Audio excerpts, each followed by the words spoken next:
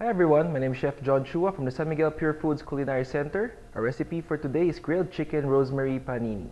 Okay, so we have here our Magnolia Chicken Station breast fillet. Now I've covered it with cling wrap. So I'm using a meat mallet to flatten out our chicken breast fillet. Now don't pound too hard or else the meat will tear apart. So just lightly pound it. The reason why that we're pounding our chicken fillet is so that it will cook faster. So the next thing is we'll just remove our cling wrap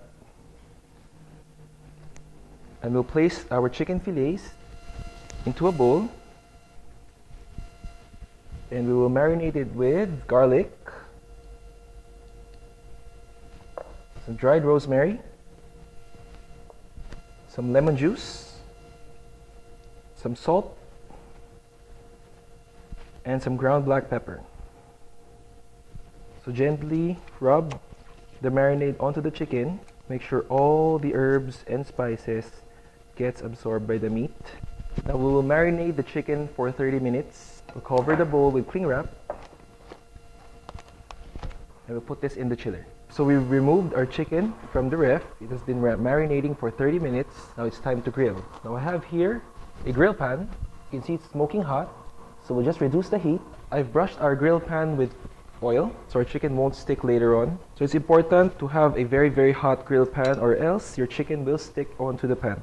So let's grill. So since we've pounded our chicken fillet earlier on, this doesn't take a long time to cook. Probably around 2 to 3 minutes on each side, then it's done. So we've perfectly grilled our chicken breast fillets. It's nice and golden brown. So just set this aside and we're ready to assemble.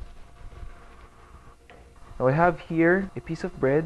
Now you can use ciabatta bread or you can use focaccia bread. In this case, I am using focaccia bread. So right now my grill is getting ready. So we're going to grill our bread to give it a nice toasty flavor. Okay, our bread is done. As you can see, we have some grill marks here. So we're ready to assemble. We'll place it on the chopping board. First thing that we're going to do is we're going to spread some margarine onto the bread.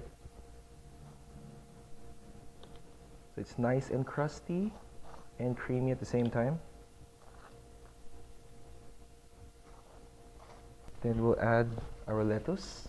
Now these are called curly lettuce. You can use a wide variety of lettuce. You can use iceberg lettuce, you can use butter lettuce, or you can even use the romaine lettuce. After adding the lettuce, we can now add our chicken. Place it on top. Then the tomatoes. Sprinkle some cheese on top. And just cover it with the other side of the bread.